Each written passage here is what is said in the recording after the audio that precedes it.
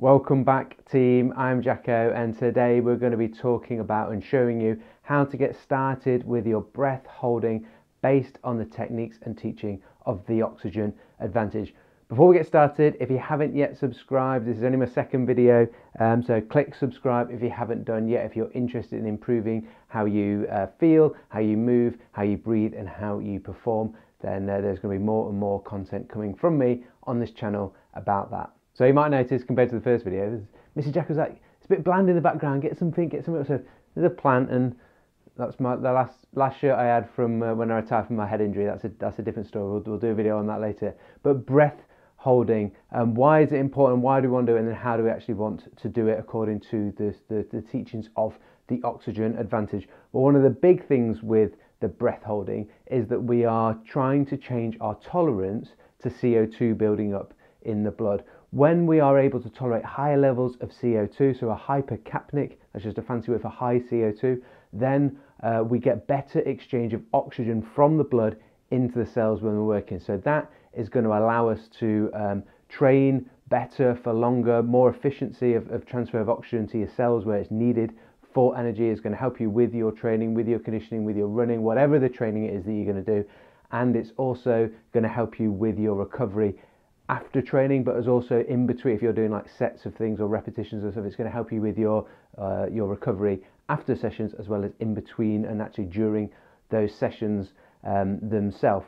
So a couple of things before we start. Number one, if you're pregnant or if you have any underlying health conditions, then you shouldn't be doing strong to medium breath holds. Second thing is, our breath holds with the oxygen advantage are always done after a normal exhale. So, and that'll be from the nose. So we are going to breathe in through the nose and breathe out through the nose, then pinch the nose and hold the breath. Why do we want to do it this way around? Why don't we take a big breath in before and hold that air? Well, we're trying to create this this adaptation where as you're holding your breath, oxygen in the blood goes down because it's going out of the blood into your cells, and CO2 rises. So we get this hypoxic, which is a fancy word for low oxygen, and hypercapnic, fancy word for high CO2. We want to create that environment because that helps with that efficiency of oxygen leaving the red blood cells, hemoglobin releasing its affinity to oxygen in the presence of carbon dioxide in the blood to allow transfer from that blood into the working cells. That's what we want. It's not about just having lots of oxygen in the body, it's how efficiently can we get that oxygen into the cells where it's needed to produce energy. So that is why we do our breath holding with the oxygen advantage after a normal inhale and a normal exhale. So with that normal inhale, it's not like trying to take a big breath in to prepare for it. It's just a normal breath in through the nose, a normal breath out through the nose. So equally, not trying to get all of the air out of your nose, just a normal relaxed breath out of the nose, pinch the nose, and then we start holding our breath. Now we want to build up gradually our ability to do this, and to start with, after about 10 seconds potentially, your diaphragm might start spasming or your neck might start twitching, and that desire to breathe will come in. And it's important that we build this up gradually, and you're going to be able to feel the benefits of that, like anything with some progressive overload. So don't, even when you get good at them, at the beginning of the session, always do a few repetitions where it's like 10, 20 seconds or steps. We'll talk about that in a second, of counting our actual steps as part of our breath hold. But we want to build up to this slowly. Don't just go for a max out one straight away. As time goes on, the receptors in your brain that dictate when you feel that stimulation to breathe, when the diaphragm gets a message from the brain to breathe, it's not measuring and looking at those levels of oxygen that are dropping, it's looking at the levels of CO2 that are rising. When we're used to over breathing or breathing too much, or our breathing efficiency and patterns are not or less than optimal, then our sensitivity in the brain, sensitivity to carbon dioxide increases, meaning that our tolerance to it goes down. We haven't got good tolerance to it. So by exposing our body to high levels of CO2, we change that adaptation, we reset that sensitivity to carbon dioxide to better, more healthy levels. So it's going to help you with your training effect, but it's also going to help you with a day-to-day breathing pattern, so you can start to breathe a bit lighter and a bit less often, so not over breathing. So it's great for performance, but it's also going to be great for how you're breathing in your day to day. So in terms of actual breath holding, what we're going to do, obviously being stationary is going to be easier than if we start to walk, and then we can increase the pace of our walk into a jog and eventually into a run. We want to build this up gradually. Start with some very simple breath holds. Just play around with it to start with, of like hold for 5 seconds, hold for 10 seconds, and just get used to that feeling of discomfort. When I first started, I couldn't do 20 steps. After 10 seconds, I would start to almost like panic. And we need to just get used to that mentally, how that feels. Now, very different to the BOLT score where we take out willpower, we're actually going to try to push these into a medium to strong breath hold.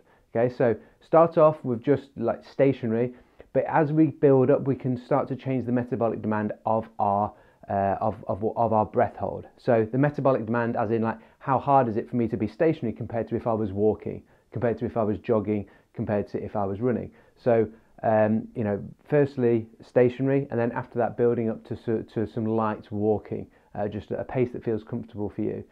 We want to try and get towards 60 steps, almost like 80 to 100. 60 steps is in line with our 25-second BOLT score. If you haven't seen the video on how and why to take your BOLT score, I'll put, maybe it will be, if I can try and get it up to there, of how to do your BOLT score and do it effectively. Check out that video.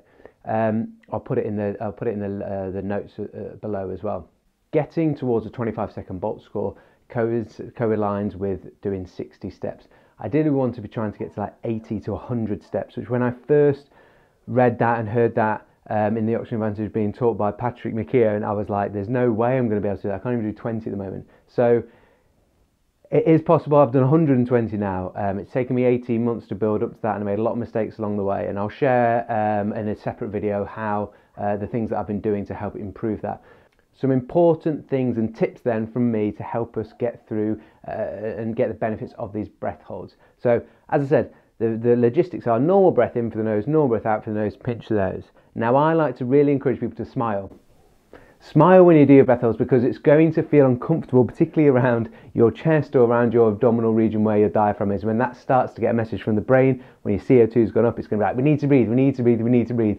And you're going to go, no, it's actually okay to breathe. You're just being a little bit oversensitive. I'm going to smile, relax into this and enjoy this weird feeling of discomfort. And it's going to feel weird to start with, but over time you will be able to relax into that, and that's when you're going to see some real differences. So don't fight against it, smile and relax into it.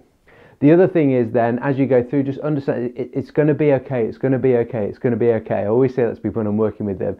If we take your blood oxygen saturations, when you start to drop down into the 80 to 87, 88%, that's like training at about 4,000 to 5,000 meters of altitude. It's a great tool of being able to train like altitude training, but just doing it in the comfort of your own home. So we actually want those levels to drop, but it's when you start off, you'll drop from like 98, 99% down to like 93, and you'll feel like, oh, I can't possibly go any further. But trust me, as you build up gradually, you will be able to do it. Making sure, obviously, like I said before, if you're pregnant, no, don't push it like this. You shouldn't be doing breath holds like this. And if you've got any underlying health conditions, you also shouldn't be. So just a disclaimer on that.